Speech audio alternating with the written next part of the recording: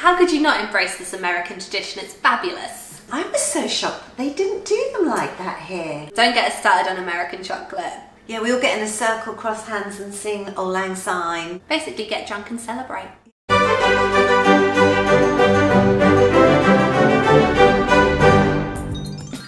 This video is about American traditions that we've wholeheartedly adopted and embraced, and those British ones we've had to let slide and let go a little bit.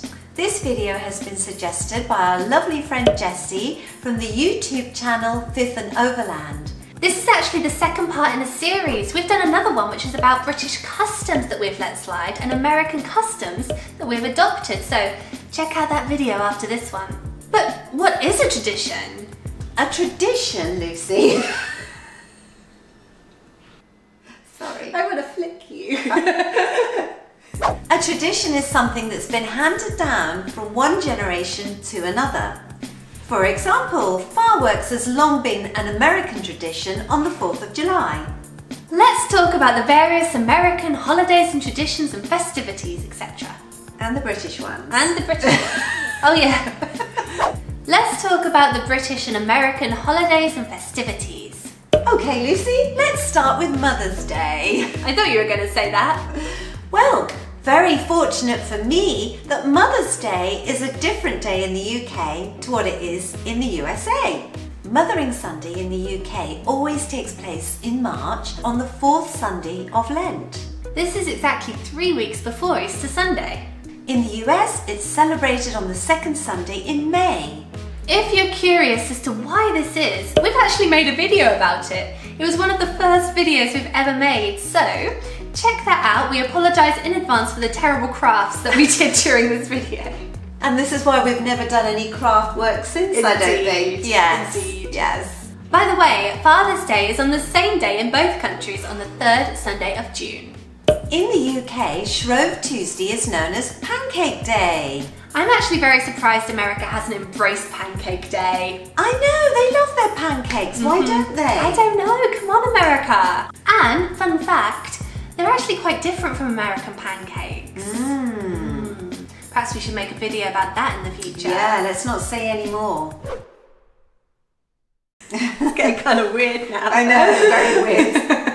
The next one is Good Friday. Now, we always have hot cross buns on Good Friday and probably several weeks before as well. Yes. And we were so surprised that that's not a normal thing here in the USA. But having said that, this year the bakery down the road actually made hot cross buns and they were delicious. We've done a hot cross bun video. Would you believe? It was kind of a cheats version. It was like hot cross bun flavoured scones.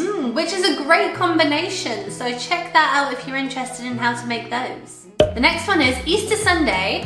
Chocolate Easter eggs are on a whole other level in the UK, and they are elaborate and gorgeous and beautiful and interesting and very creative. As you can tell, I'm a big fan. Yeah. I miss them greatly. I was so shocked they didn't do them like that here. I think they do them, but just not on the same level. Oh no, I mean, when you go into a supermarket or a newsagent's, a store, anything, there'll be rows and rows of ceiling height displays of wonderful boxed chocolate Easter eggs. Yeah. Yeah, but chocolate. Not the same over here. Oh no. That was your cue. I didn't know what you were saying. But chocolate, hey? Don't get us started on American chocolate. Independence Day, 4th of July. We celebrate that every year in the USA, but strangely enough, we've never celebrated it in the UK. I wonder why that is. I don't know. We have also done a video or two, Or 3 or 4. about 4th of July. Check those out. Set a day aside. Halloween, something that actually originated in the UK but Americans have taken to a whole new level, and those traditions are now creeping into the UK. But I feel like I embrace it more in America because everyone does. Well, that's very sad. The last couple of years I've got loads of candies in for the trick-or-treaters and no one's come. Oh, just have to eat them all yourself. I know, it wasn't that hard. In the UK, the 5th of November, or bonfire night as it's also called. This isn't celebrated in America, funnily enough. Guy Fawkes, a member of the Gunpowder Plot, was arrested for trying to blow up the Houses of Parliament on the 5th of November 1605. To celebrate the failure of the plot, we burn an effigy of the guy on a bonfire and set off fireworks. We're probably going to do a video on this at some point, so we'll save a lot of the information for that, but it's a great tradition and we miss it very much. Thanksgiving, celebrated in America of course, and something that we have embraced wholeheartedly. I mean, how can you not? It's a feast. I know, it's the 4th Thursday of November, isn't it normally? It is.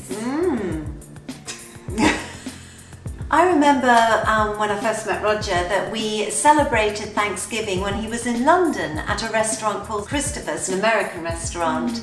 And that was the first time I really knew anything about Thanksgiving. Yeah, I didn't really celebrate it until I was still in Britain and I was at university, and we had a couple of American students who brought the tradition over. So it's actually been something that's been with us before we moved to America, interestingly.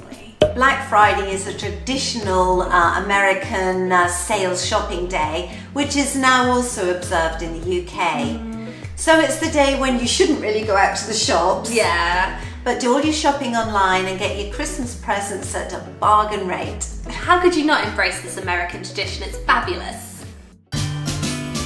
Then of course there's Christmas, something that is very similar on both sides of the pond, and we've actually brought some of our British traditions with us, such as the Christmas cracker and the Christmas pudding and setting it on fire, and those things that just wouldn't be Christmas without. Absolutely, and we've actually tried American eggnog for the first time this last Christmas. And we have actually brought over our mulled wine and mulled cider. We have to say, we prefer the mulled wine and cider, sorry. But I think we've done really well at blending British Christmas and American Christmas and creating this wonderful hybrid. Boxing Day! Why is there no Boxing Day in America? We're trying to work that one into our new customs and traditions, but we haven't yet really succeeded. No, I mean, us Brits have it as a public holiday, and Americans are so keen to finish Christmas and get straight back to work, whereas we like to prolong the festivities. Yeah, Christmas doesn't really finish till around January the 5th, I wouldn't think so, no. But if you want to know more about what Boxing Day is, check out our Boxing Day video.